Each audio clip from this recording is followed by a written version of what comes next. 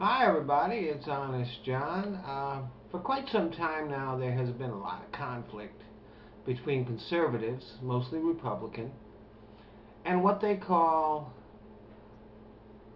the Lamestream media, which is the mainstream news organizations. And the Republican base loves it. But if you really look at it, on one end there is Fox, which is basically a political arm of the Republican Party, and MSNBC on the other end, representing liberal thinking. Credit where it's due, MSNBC tries a lot harder to be accurate than Fox does.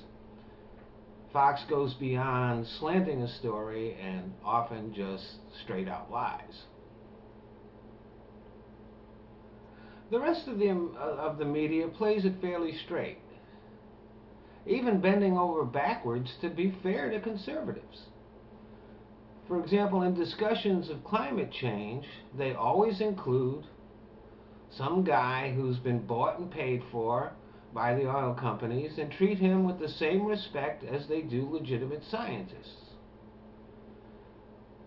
And as the uproar over Anthony Weiner demonstrates, they pursue scandals among liberal politicians with the same zeal as conservatives. As a matter of fact,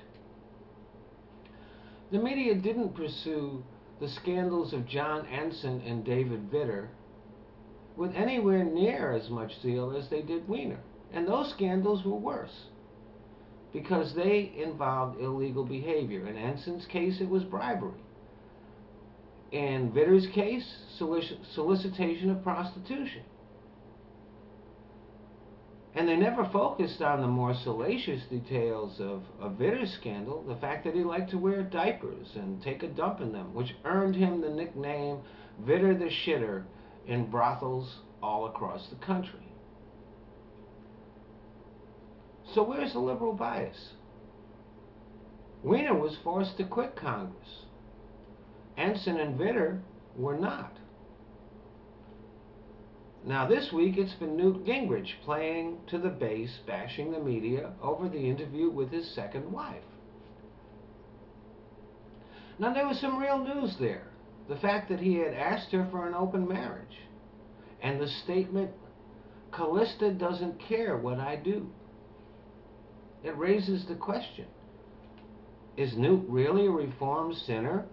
Or did he continue his adulterous ways, knowing that Callista would not raise a fuss? Also, in that confrontation, Newt lied. He lied.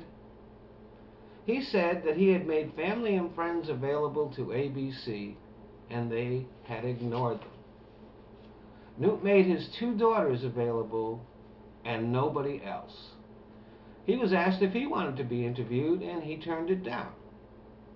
ABC interviewed his daughters and used those interviews in the segment that was dedicated to Gingrich's wife's interview. So once again, this reformed sinner has been caught lying. If he truly is repentant and redeemed, he would be a little bit more careful about telling the truth, especially in regards to his former sins. So you evangelicals out there, you got some explaining to do.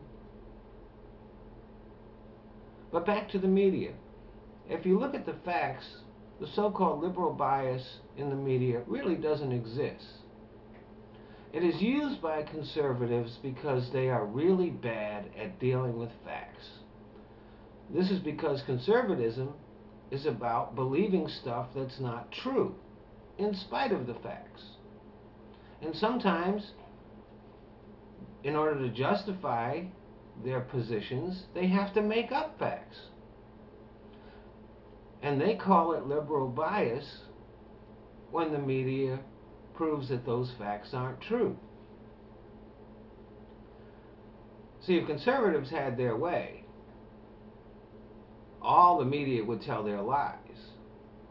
Liberal bias is simply telling the truth and and catching them out when they're lying.